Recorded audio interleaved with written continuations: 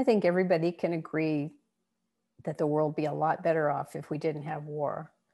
War is immoral, and that is certainly reason enough, but there are many other reasons too. War never solves anything, it only makes things worse. The idea behind World Beyond War was that we wanted to address the institution of war, not just the war of the day. If war is to be abolished, it must not be considered as a viable option, because there is no such thing as a good war, just as there is no such thing as good slavery. Both of those institutions are abhorrent under any circumstance. To that end, World Beyond War describes itself as an anti-war organization rather than a peace organization. Peace isn't controversial, everybody wants peace. But there are many things that you can do in the name of peace that don't address war at all. So we think this differentiation is important. The importance of being truly international cannot be stressed enough.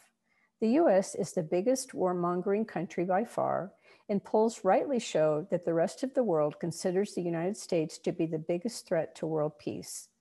Pushing the US into the needed changes will require a very strong international effort. World Beyond War is made of members and organizations who have taken the following pledge. We commit to engage in and support nonviolent efforts to end all war and preparations for war, and to create a sustainable and just peace. To date, we have about 75,000 members, which is not a large number considering the mission, but those members come from 189 countries, which represents incredible potential for international collaboration. One of the hurdles to ending war is convincing people that it is actually possible. Many people believe a lot of myths about war, like war is natural. Well, if war were natural, then it wouldn't cause post-traumatic stress disorder. So there's a lot of educating work that needs to be done as we work to abolish war in this way as well.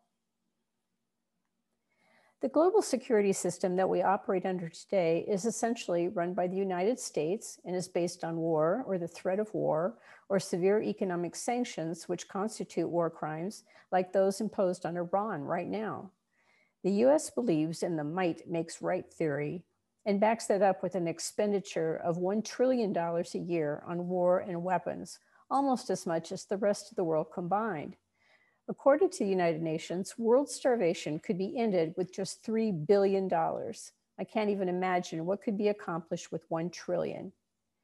World Beyond War wants to transform this system into one that recognizes a role for all nations to work collaboratively on issues that affect the security of all of us, like climate change or a pandemic. We need a system that is based on international law and human rights, and one that would resolve conflicts through diplomacy or international courts, not by violence. The seminal publication of World Beyond War is our book, A Global Security System, An Alternative to War, or AGSS. It's now in its 5th edition, and it's what we refer to as our blueprint for transforming from the security system that we have today to the one that we want. It describes why an alternative security system is needed, why World Beyond War thinks it is possible to end war, and an outline of an alternative system organized into 3 main sections.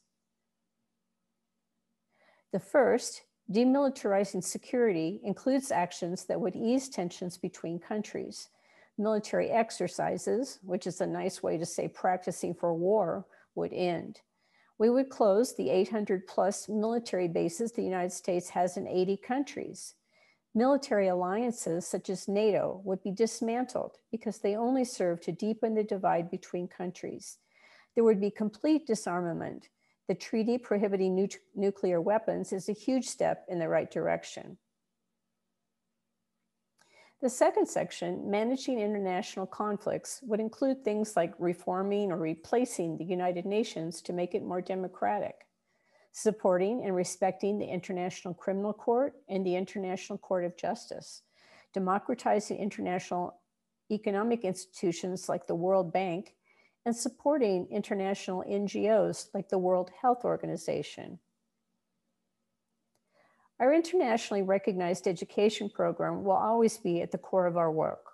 We have a downloadable study guide for the AGSS and a 15-page summary that has been translated into 9 languages and counting.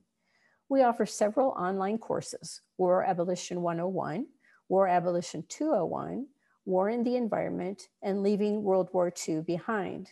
We have an expansive website that contains a ton of information, including fact sheets to dispel the myths about war that I mentioned earlier.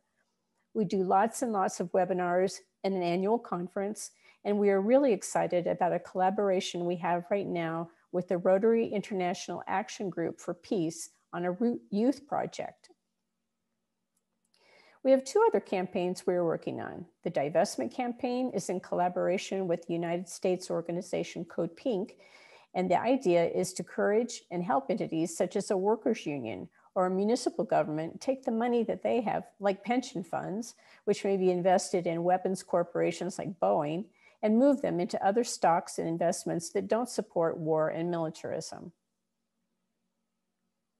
We are also working to shut down the hundreds of US military bases I mentioned earlier. These bases are provocative and threatening and create enormous tension. They are also the source of massive environmental damage that the United States takes no responsibility for. We know it is critical to be connected internationally. We are very proud to have these incredible women on our advisory board, and we are always looking for new members for both our board of directors and our advisory board. We are particularly looking for more international diversity, ethnic diversity, people with connections to international foundations and grant possibilities, and academic institutions and peace studies programs. There are lots of ways to get involved with World Beyond War, and the easiest is to sign the Declaration of Peace on our website. Take an online course and become a member of the Alumni Network. Start a chapter. Our organizing director, Greta Zaro, will help you every step of the way. And we can always use help with social media and publicity. You can find all of this information and a whole lot more on our website. Let's work together to make a world that is truly beyond war.